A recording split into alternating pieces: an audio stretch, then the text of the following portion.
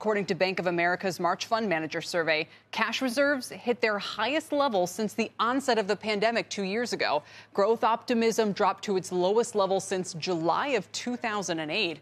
A majority of managers are now expecting inflation to be permanent as well. But my next guest says he's still getting a little more bullish from here. Let's welcome in David Katz. He's the Chief Investment Officer at Matrix Asset Advisors.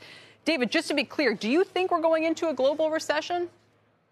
We do not believe we're going into a global recession. We do think we'll probably have a temporary global slowdown. The U.S. economy is going to buck that and still be pretty good.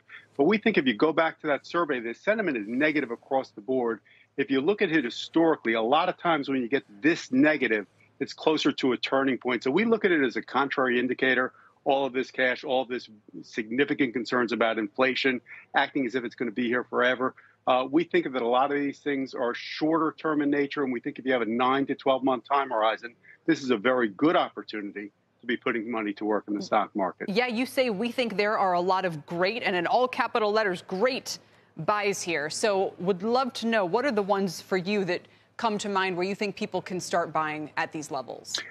So we would have a barbell of some very beaten down growth stocks and then some value stocks. On the growth side, we like Google, Microsoft. PayPal has been killed. It's down from 300 to 100. It's at 17 and a half times next year's earnings. We think that's a great price for a growth company.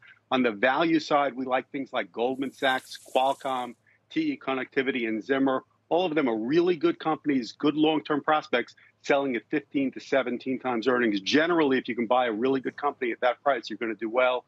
The key is try not to look at them over the next 2 weeks, next month. But we do think 6 to 12 months down the road, you're going to be very happy that you bought each of these. Although it is, you're not an economist, but it's worth pointing out that your view is predicated on a view that we keep growing. The inflation problem is not as bad as feared. You almost have the Goldilocks view versus a stagflation view that has people right now getting spooked out of the stock market. You can always sound a lot smarter sounding very negative, because there are lots of things out there that really concern us, but we generally think we're going to muddle through it.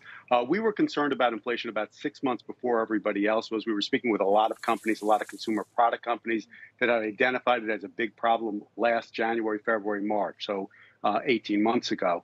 We think that there's going to be a light at the end of the tunnel, and by late summer, early fall, inflation is going to be trending lower, probably back to the 4 or 5% level, and by year end, under 4%. So we think it's manageable. The economy is going to slow down, but it's going to be slowing down from a very robust pace. It's still going to be very healthy. The companies that we're talking to are talking about a very good outlook for their earnings over the next 12 and 24 months. What would you do with energy here?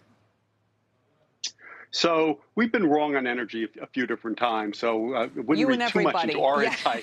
But we've had energy. We sold our Chevron a little bit earlier this year, but made a very good deal of money on it. We'd say from here on energy, we think there's a good likelihood that 12 months down the road, energy prices are going to be meaningfully lower. We think energy stocks probably are going to have a short-term peak about a week or 2 weeks ago. If you look at Exxon, let's see, the last time it was this high was 2014. So we think if you look out 6 or 12 months, Exxon's going to be lower than it is today. Chevron is the best in the oil patch, but we think that it's fully priced here. So we think there are lots of places to make a lot of money in the market. We think probably the commodities and the oil companies at the higher end of their trading range. So not today, but into strength when you have another melt up, when energy prices melt up, we'd be taking profits from there and redeploying it into other areas of the market.